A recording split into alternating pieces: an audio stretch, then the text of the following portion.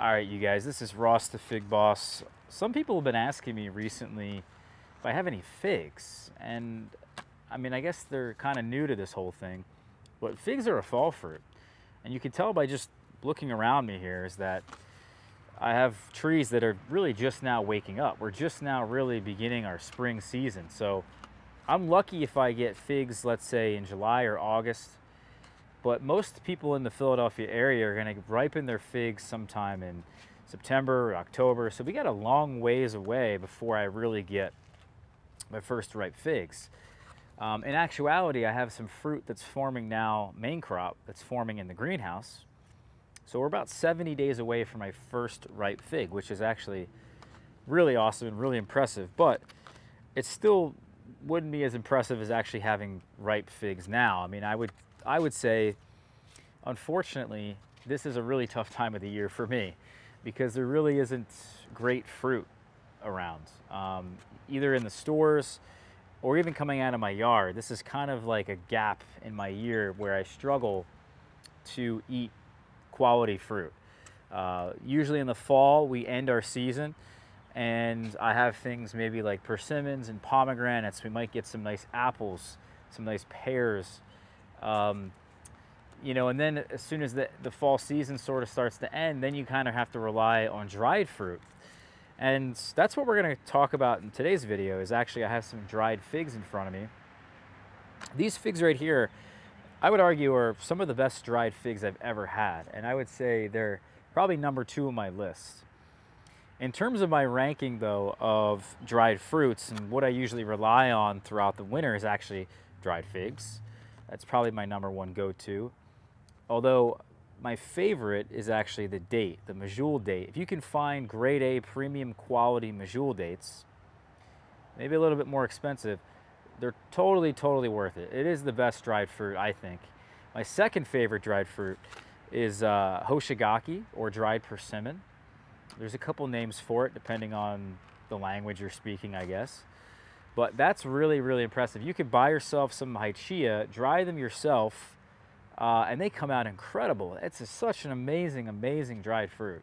And I almost want to put them above the date, but if I can get my own persimmons, my own dried persimmons from my own trees, I bet you they would be better than the Medjool dates.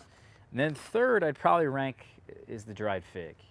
I also really like, you know, dried bananas or plantains. I really love apricots and raisins, really a lot of good dried fruits if they're done right. And the way that you really want to dry a fig is you want to have a good quality product to start. And these figs, by the way, have that exactly. They are, you can tell by looking at them that they have crystallized the sugar on the outside. It looks gray and silvery and kind of strange, and you might think, oh, there's chemicals or something on them, but that's actually the sugar within the fig crystallizing on the skin. And that's a great sign that you started out with a fig that had a high enough sugar content to actually crystallize and not mold or spoil on you. That's another big problem with a lot of these dried fruits, is a lot of them end up spoiling. So it's a big problem. If you don't have the right sugar content to start, you're not going to end up with a great product. And this one here, these are Black Mission figs from, let's show you the company here because they deserve some credit. Some California grower. They're always big either in California, guys, or they're also big in Turkey. There's a lot of dried figs coming out of Turkey. And I actually think there's these dried Turkish figs or dried Kalamurna figs. I'm not sure if they are from Turkey. I imagine they are. But the Kalamurna is a great variety for drying that usually is pollinated. It's large. They sun dry them. They have the perfect climate for it.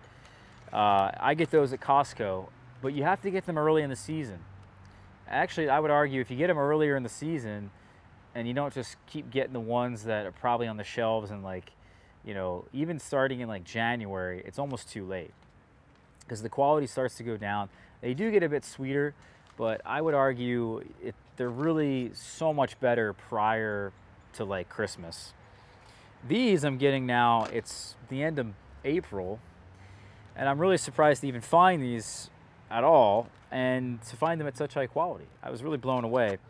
They are refrigerated, which I guess helps. And maybe that added some extra something to them, because it is nice to, you know, dry the fruits and then even refrigerate them. It does change things a bit. But these Black Mission figs, it's not a Kalamurna. These are quite special. And I would argue it's not really in the flavor. I'm not a big fan of the Black Mission in terms of flavor. It makes a good jam. And obviously it makes a good dried fig, but the actual flavor of the Black Mission is, I think there's better figs. But what really impressed me about these, I'm going to eat them now. Finally, everyone's like, just eat the fig. But what really impresses me is the texture of this. It's almost like crunchy. It's like chewy, but almost crunchy, because what happens is the outside layer of this gets dried and crystallized and almost to that perfect texture that kind of reminds me of Hoshigaki on the outside. Just like this, the inside's kind of moist, which is really what you want out of a dried fig. That's personally critical. You can't dry the whole thing all the way through. You ruin it. Leave the inside moist. Same thing with a dried persimmon or a date. The outside gets sort of crunchy.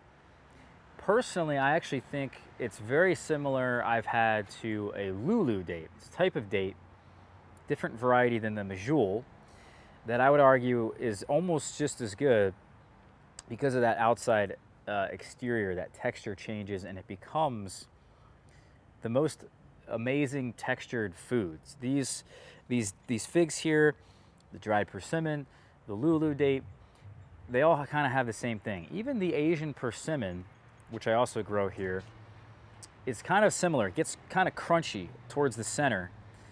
It has those little individual cells or individual vesicles, you might want to call them, individual little pieces of fruit, kind of like how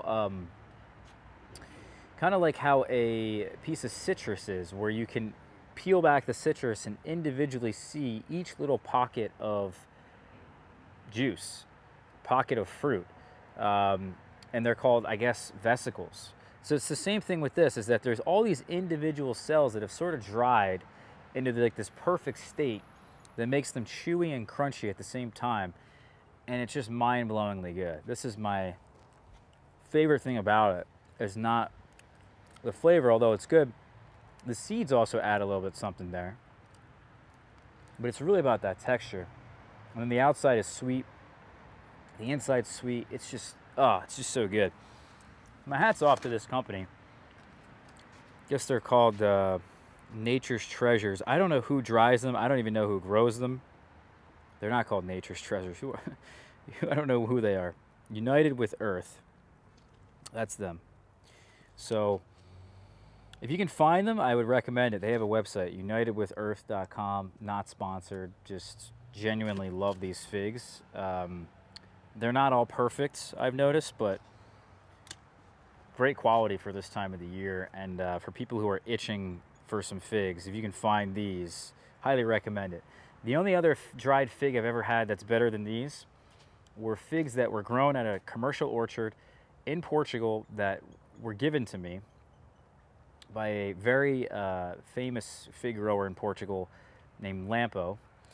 And he, I guess the commercial orchardist there ended up somehow getting these to me, tried them, gave them to you guys at the Staten Island Fig Festival one year, let you guys try them. It's a variety called Inchario Preto. It had the most amazing flavor, very good texture. Also got some, I forgot about this, from my friend Stephen Winter, which were the most highly flavored figs I've ever had, dried figs I've ever had. Right from his orchard in Texas, grown under greenhouses, perfect weather, perfect environment, perfect soil moisture to get really some of the most flavorful figs you can grow. This, though, has the best texture of any dried fig. So you can't find the other stuff, honestly. So this is something, is your next best bet. Hope you guys enjoyed this little fig tasting here that we did. We'll see you guys soon. Check out the other videos we've done on figs. Hit that subscribe button. See you soon.